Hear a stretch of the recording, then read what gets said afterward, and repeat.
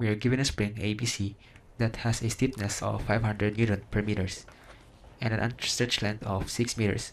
We are tasked to determine the horizontal force F in newtons applied to the cord which is attached to a small pulley P so that the displacement of the pulley from the wall is D equals 2 meters.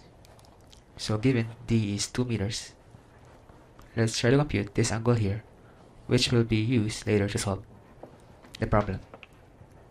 So we have a right triangle, and this distance here, that is 1/2 of 6, equal to 3 meters. And this one over here. So we have an adjacent side of 2 meters.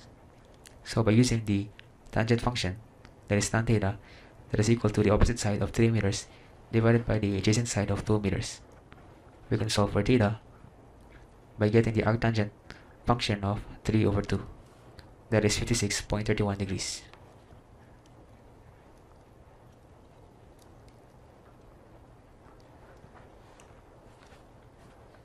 Now that we have the angle theta, we can start solving this problem by drawing the free body diagram of this figure.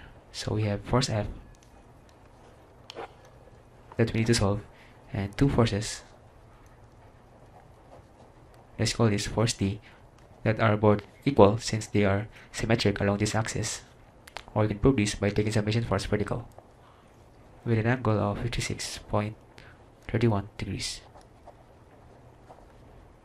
By taking summation force horizontal equal to 0, so we have negative F plus T cosine of 56.31 degrees plus another T times cosine of 56.31 degrees, all equal to 0. So we can represent F in terms of T, that is equal to twice of T cosine of 56.31 degrees.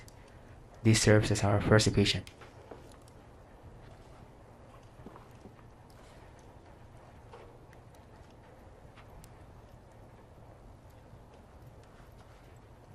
And to solve for the force felt by spring AB or spring BC, we use the concept of Hooke's law.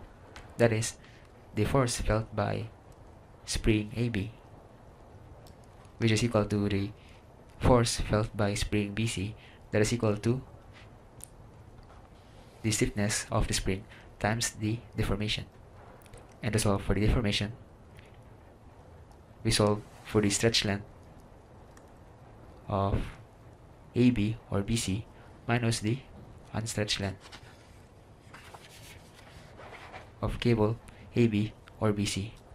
And for the stretch length of AB, that is equal to the square root of 3 meters squared plus 2 meters squared using the Pythagorean theorem, minus the unstretched length of the cable that is given on this problem, that is 6 meters, and half of 6 meters, that is 3 meters. That is the length of unstretched length of AB or BC.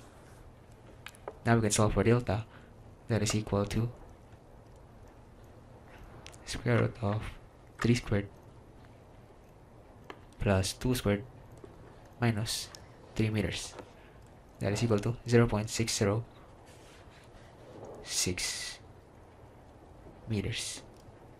Now we can solve for tension T, that is equal to 500 Newton per meters times 0.606 meters.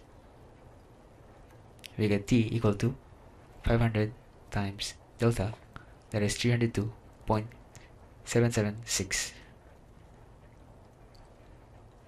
newtons. And to solve for F, we substitute this value here to the first equation.